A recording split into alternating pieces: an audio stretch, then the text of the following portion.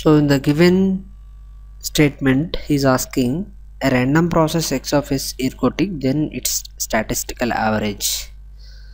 So generally a function x of t is said to be ergodic if its statistical average and time average are same. So we'll see which option is there. The first one is time averages are different. No, if time average is different, then it is not a ergodic.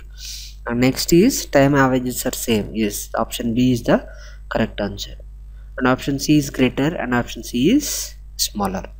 So a function x of t is said to be ergodic if its statistical average and time average both are should be same. Then only I can say that the function x of t is a ergodic function. So from the given options, the answer is B.